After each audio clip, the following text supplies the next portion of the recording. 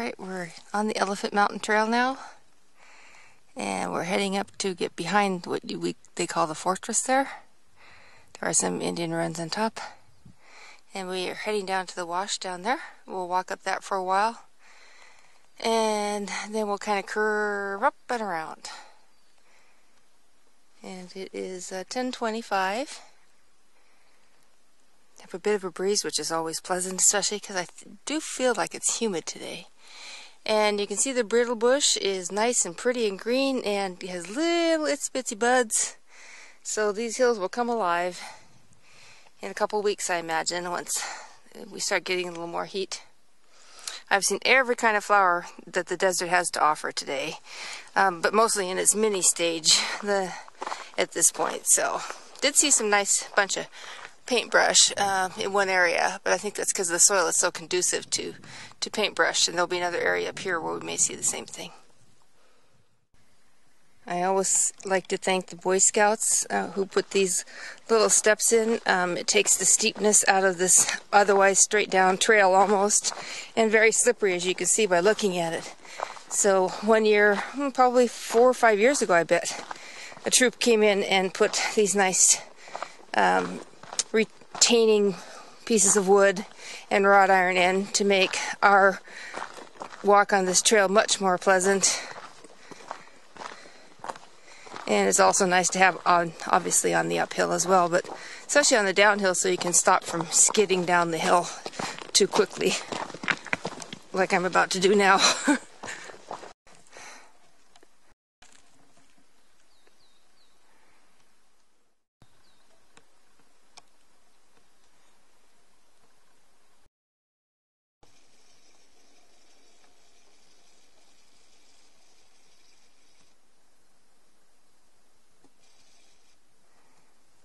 Okay, we just came out of the wash. We're kind of still in the area of the wash. We'll be going back into it, I think, for a little bit and then back out again. And I hear people, but I think they're up there.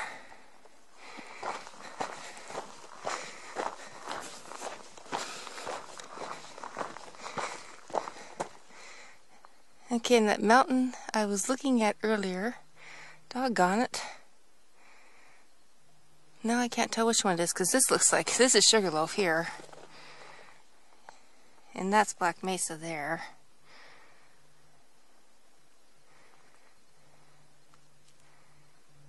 But I can't remember which one if I go between them or if I'm in front of this one here. I think I go between them when I did the hike from the other area.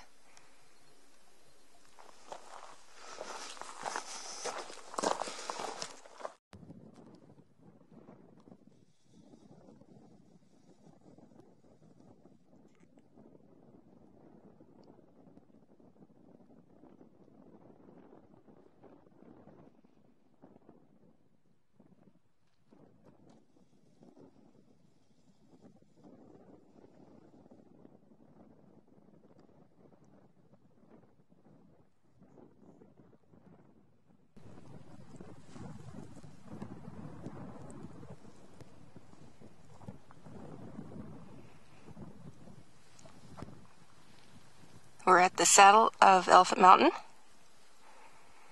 which is technically behind me here.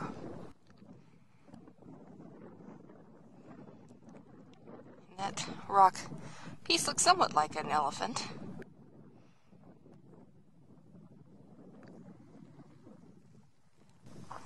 And we're headed this way. And that's the fortress up there. You can see the ruins of the walls.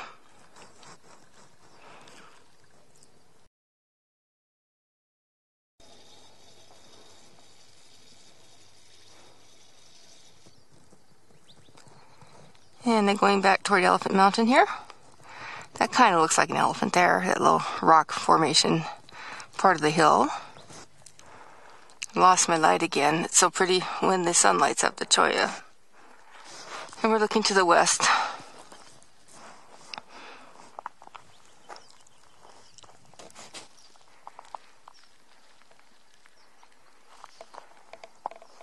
Fairly clear today. And that mountain right in front of you there is Black Mountain or Black Mesa. It's the one above Cave Creek. Black Mountain, I think. And you can't climb to the top of that. I think it's like 1.5 miles or something up. Straight up. And it's so clear today we can see to the Flatiron and Weaver's Needle.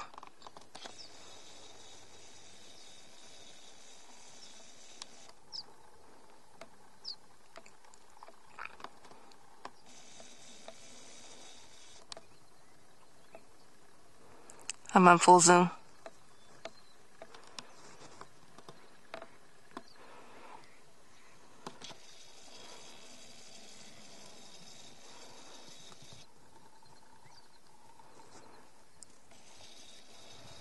And we'll be heading this way, which is east. There's a parking lot down there. I don't know if I can zoom in to see Tonto or not, but we'll zoom in just for the heck of it.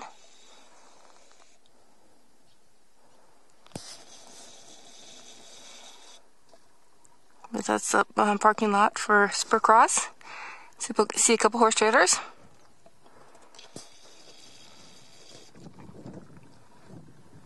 And then that's the main area where you can hike, you take your various trails from there.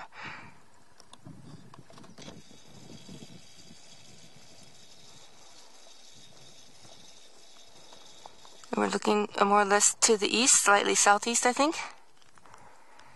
And there is the always present Skull Mesa.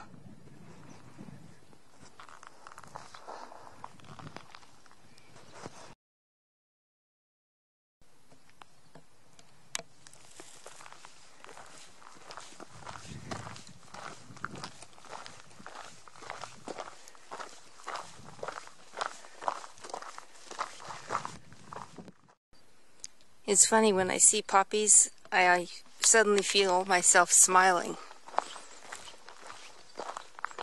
How beautiful, huh? I'm going to call this Poppy Drive. We've got a couple corners with poppies. This one here, and then over there.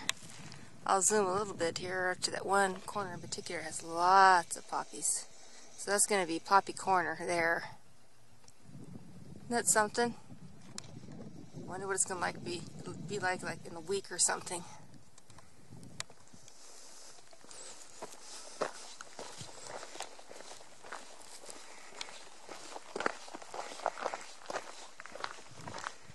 Jump it, Joya!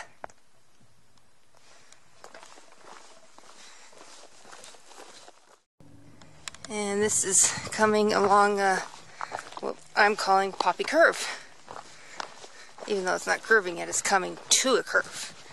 And there's another loop in there. It's the second one I've seen.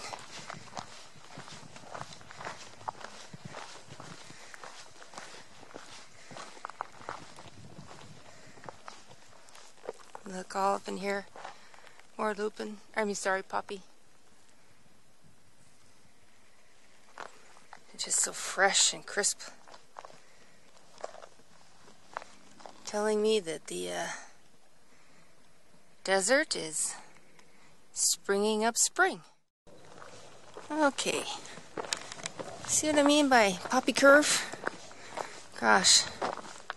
I'm actually going to have to stop because I have to take a gazillion pictures because the setting is just marvelous. Last year was just a terrible year for spring flowers, and this year, well, oh, look, that big patch down there. Let me zoom in. Look at that.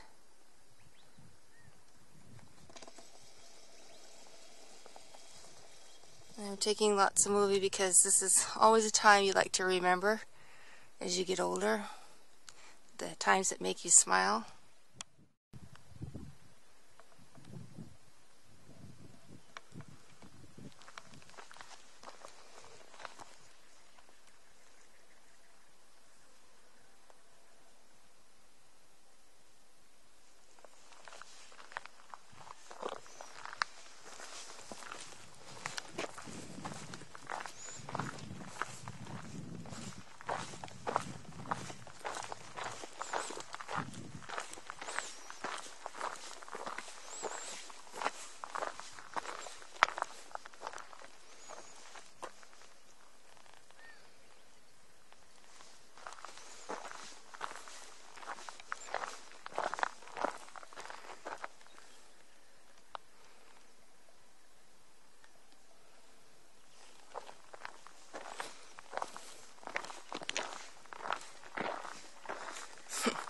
It's something else.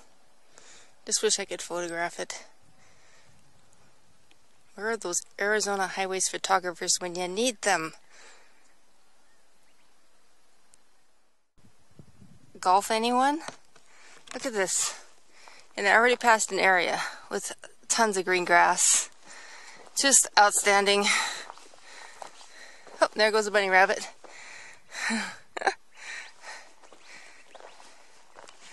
Yep. Just beyond the pale. Today, it's a reward for hiking all these hard miles I hiked earlier. So the problem is I'm not getting home because I'm getting distracted. But like they say, enjoy the moment. It's not like I have to be home by a certain time, but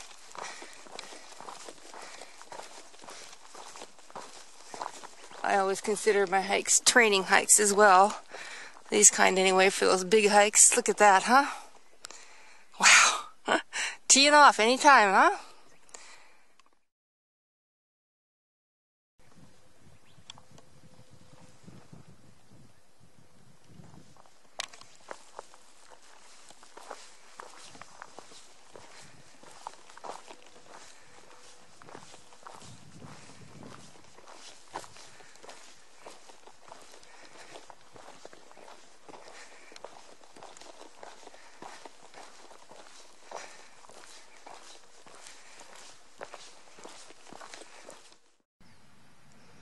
Okay, we're on the Crown of the Jewel trail. Almost done for the day.